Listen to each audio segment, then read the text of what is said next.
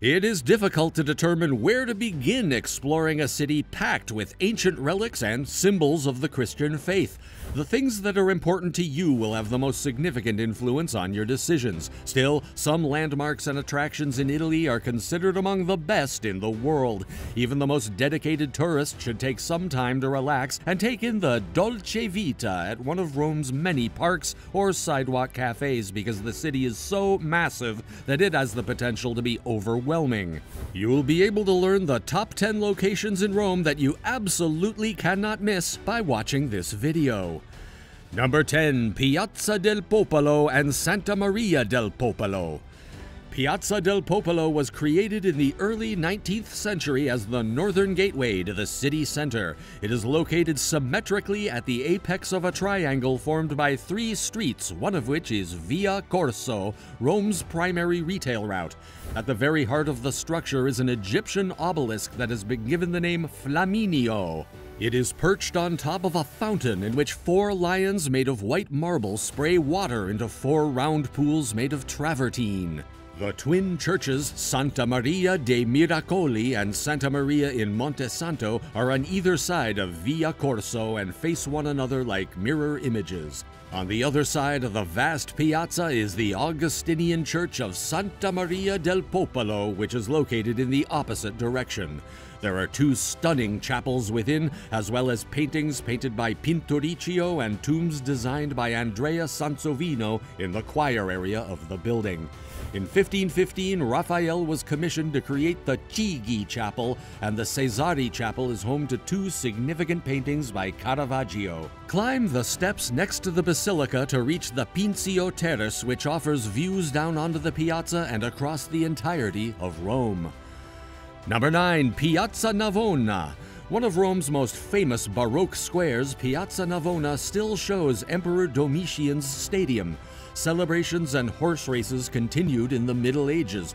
Borromini rebuilt it in Baroque style with the west side's beautiful row of palaces and Sant'Agnese Cathedral. Its campanile, dome, and facade show how Baroque architecture integrates roofs, windows, columns, and piers. Agnes and a Roman mosaic floor. Sant'Agnese inspired Baroque and Rococo churches worldwide. Borromini designed the piazza and its facades, while Bernini designed its spectacular Baroque fountain, Fontana dei Fiumi. The vibrant fountain represents the Nile, Ganges, Danube, and Rio de la Plata, the 4 most significant rivers on each continent at the time. Rivers have indigenous vegetation and fauna. The other 2 fountains in the piazza are the 16th century Fontana del Moro, erected by Giacomo della Porta in front of the Palace Pamphili, and the 19th century Fontana del Nettuno with a statue of Neptune. Today it's full of Romans, tourists, street entertainers, gift stores, cafes, and one of Rome's best Christmas markets in December. The San Luigi degli Francesi church between the piazza and the Pantheon houses 3 late 16th century Caravaggio paintings. Number 8. Santa Maria Maggiore. Santa Maria Maggiore, one of Rome's most spectacular cathedrals, was built when Pope Liberius saw a vision of the Lady and told him to build a church where snow would fall the next day. The Grand Basilica was built on the Esquiline slope the next morning after snow fell in August. Since the 5th century, Mass has been held here daily. The 13th century apse is decorated with Old and New Testament mosaics by Rome's famous mosaicists, and the 3 aisles of its 86-meter interior are separated by 40 marble and 4 granite columns. The upper walls are decorated with Rome's 4th century mosaics, and the floor is inlaid with colorful stone by Lake Como's 12th century artisans. The coffered ceiling displays the first American gold to enter Italy. One of Rome's 4 papal basilicas, it's a pilgrimage site with 2 popes' tombs. Did you enjoy knowing about these places so far? Stay till the end of this video to learn more areas. If you liked the video, remember to hit the like button and remember to subscribe to our channel for such content. Number 7. Centro Storico and Spanish Steps. You can hardly read the street names in one part of Rome on a tourist map because there are so many things to do there. You could spend your whole holiday exploring the Centro Storico, the old center of Rome, home to many beautiful churches, magnificent palaces, and bustling squares. Instead of rushing from one of the area's must-see attractions to the next, take your time taking in the ambience. Stop at lesser-known churches like Santa Maria del Popolo to see paintings by Bernini and Caravaggio, in addition to the Piazza Navona, the Trevi Fountain, and the Basilica of Santa Maria Maggiore. Take a moment to pause at the Spanish Steps, a flight of uneven stairs and landings that leads to the Trinità dei Monti, a French church. The Piazza di Spagna, the square at their base and one of Rome's most famous squares where the stairs get their name, tourists have traditionally made the stairs their favorite hangout. Number 6. Vittorio Emanuele II Monument. Ironically, Romans rarely enjoy this enormous tower, one of Italy's national emblems, calling it a wedding cake or giant typewriter.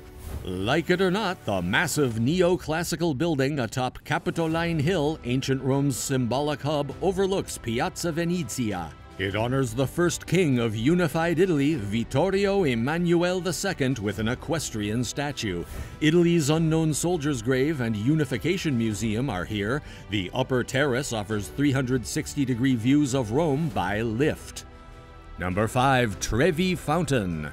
This 17th century masterpiece is one of the city's most visited sites. Dropping 1 penny into the Trevi Fountain, Fontana di Trevi, is thought to guarantee your return to Rome. Agrippa, the 1st century BC art patron, built the Fontana de Trevi aqueduct to supply water to his baths. Niccolò Salvi erected the fountain for Pope Clement XII between 1732 and 1751 against the Dukes of Poli's palace's rear wall. Number 4. Roman Forum.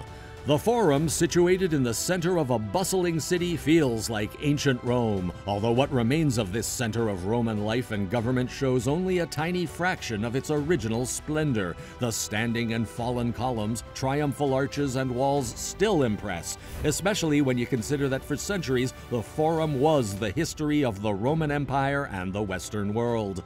Number 3. The Pantheon. The Pantheon, the best-preserved Roman structure, has survived 2,000 years. Pope Gregory III removed the gilded bronze ceiling tiles, and Pope Urban VIII ordered its bronze roof scraped and melted down to cast the canopy above St. Peter's altar and Castel Sant'Angelo cannons. The Pantheon's brickwork, restored following a fire in AD 80, demonstrates Roman builders' technical skill. Its 9-meter central entrance illuminates its 43-meter dome, the crowning achievement of Roman interior architecture. Number 2. Vatican City.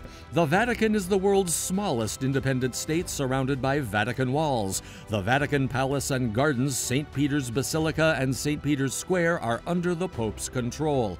Museums and the Basilica fill this small space. Number 1. The Colosseum and the Arch of Constantine.